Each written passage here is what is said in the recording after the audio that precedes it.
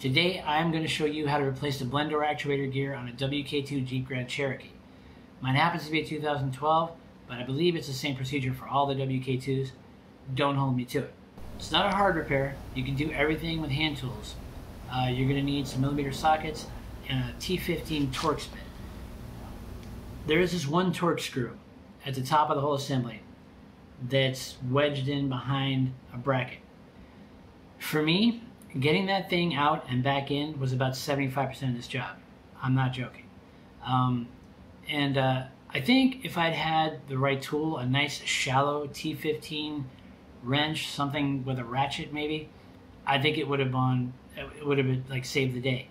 So hopefully you'll be able to get your hands on something like that before you start this. But if not, I'll just show you what worked for me, and should work for you too. Not that I take any responsibility for anything that goes wrong with this. This, ladies and gentlemen, is the blend door actuator gear from my 2012 Jeep Grand Cherokee. I am replacing this thing now for the second time on the driver's side, and I've replaced it one other time on the passenger side. I'm not exactly shocked that those failed, right? This guy, however, broke off on this beefy area right here. It's not necessarily going to break right there on that one spot. I could have gone with the original equipment, but they wanted $21.69 for the one part. And I decided I'd save myself some money, and I got the Dorman version, and I got it, shipped real quick from Amazon for like $11.50.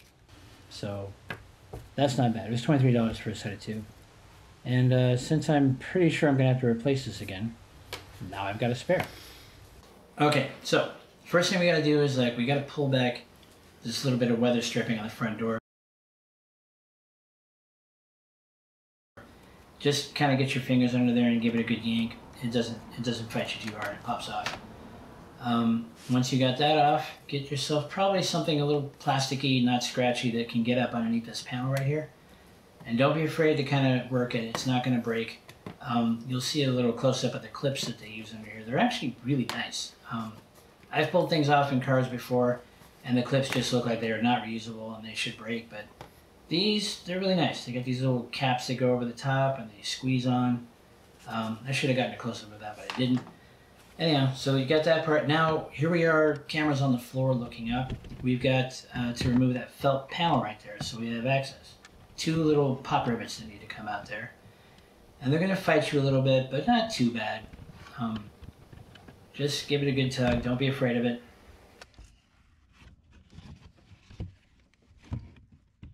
Next, you got to remove these 4 screws. I use the power drill, but you can easily get these off with just a hand tool. Then this collar. Now, this is going to feel like you're about to break something, and you probably don't even need this spudger, actually. You won't need a spatula. Just get your fingers in there, behind the left side and the right side. There are those same clips that we saw on that side panel. There are 2 on either side up above that need to pull directly out towards the driver, and there's one at the very bottom.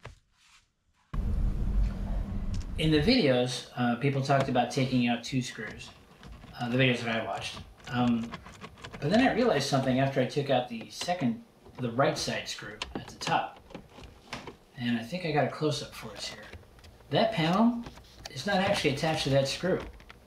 They just have a little clip that goes in there, and that's it. So you could leave that screw alone and just pop off the clips. There's a close-up of the clips on that collar that I was talking about. So yeah, it looks like that screw is just for this wooden part, this fake wood panel thing. That might be real wood on top. I've always assumed it was real wood, so I'm going to keep telling myself it's real wood because it makes me feel like I got a fancier car. We got to pop some clips off here, and this thing just comes out nice and easy. And then you got to disconnect, that's the light switch. You pull that little red dealy back, pop that right off. And then for the gas door actuator button that unlocks the gas door, you pull that little clip towards you, and that slides right off. This guy, this is the hood release lever. You just press that little clip in the middle down, and the whole thing slides right out, nice and easy. And here we are getting our first look at what we're trying to get to. It's that part. I think I get a little better lighting on this. See right there where that gear is? Right there in the upper right. You can see the motor housing in front of it and then the gear. front of that. To help us get there, we got to get this plate off. 4 screws, they come off nice and easy. This guy was a little more work, but not too bad. There's 3 screws you got to get off here. So 2 bolts. Now notice how I'm using my little nifty, multi-angle socket thing here. But you know what? Yeah, it would have been that easy. Just a little pro tip for you. It's easy to get.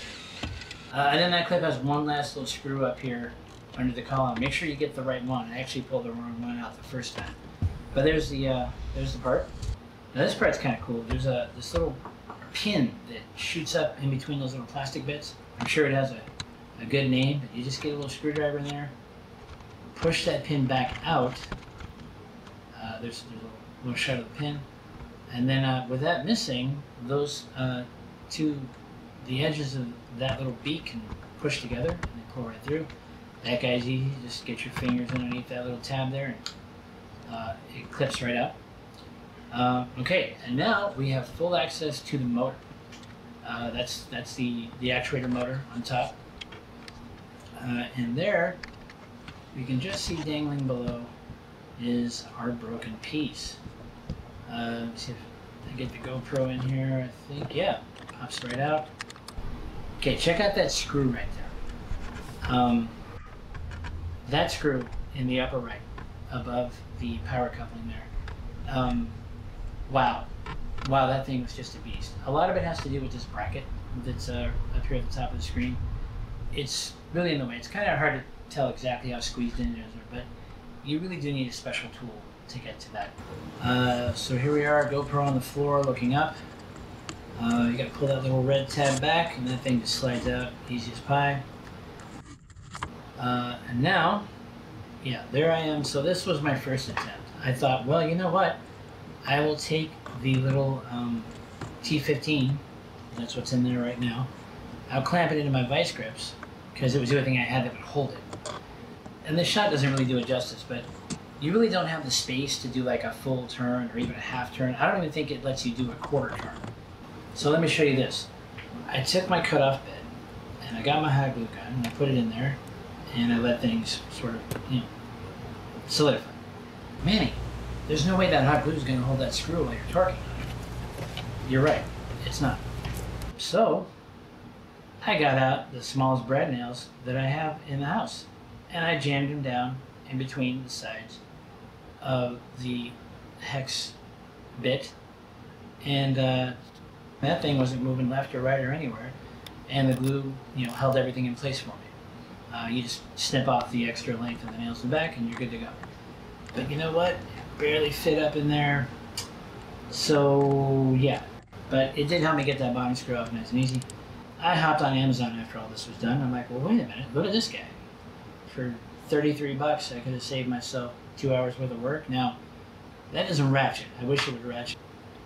Or if you find a better tool, that'd be even better. Find the perfect tool and let us all know, please. Honestly, the needle nose pliers probably got the most work done for me. I was able to do about, I don't know, 1/8 of a turn each time. It did mar up the side of my screw a little bit, but I think it worked better than the other items. And there he is, 1 inch of pure fury. The fruits of our labor. We are pulling this whole motor off, and there goes the other half of the broken piece. That is the gear that this gear operates. You can imagine it's attached to a drum that has an opening on one side, and as that gear turns, the drum points more towards the hot or more towards cold. But yeah, it just kind of dangles there. This doesn't do a lot of work. It's pretty well balanced. It's very light. That gear doesn't have to push very hard. There's a little close-up there of the wheel in place doing work. So here's a close-up of the motor. And fortunately, that wasn't something that needed to be repaired. There's that missing spline. You can't put it on in the wrong position, right?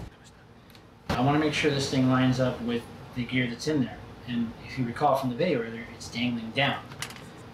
So when we put this in there, we want that fat tooth in the middle there to line up with the fat groove that fits into it. When we go in with this motor, we're gonna have to kind of go in sideways so that it's lined straight up and down, right? Just like the dangling gear inside. And then we'll turn it into position and screw it in.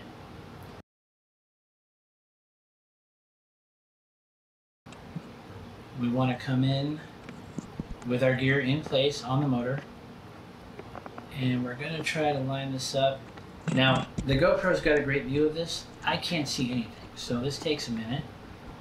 And I got to kind of move it around and hope that I'm lining it up right. And there. Now for the fun part. If you think taking this guy off was hard, getting it started in that tiny little space without the right tool, and you don't have the tiniest fingers. I almost went inside and got my 8-year-old to do this for me. And now we got to do the calibration part. So I don't know if this is part of the factory specs, but it seemed like everybody did this. If you have a WK2 Grand Cherokee, your battery is under the passenger seat. Go ahead and disconnect the negative from your battery. So we let that sit for like maybe 20 minutes. Oh, they also recommended pulling the fuse for this. So you can get out your manual, and for this guy, it's in the M11 slot. After 20 minutes, plug the battery back in. Just hand tight, don't get crazy, it just needs to not slip off there. Close that lid, and yes, we do have a dog. And then we go through and we run it through its paces. Oh, and for God's sake, people, please open your garage door. I remembered pretty quick, but maybe do it before you turn the car. So there it is on the high heat. We're gonna go down to low, and you should hear it changing.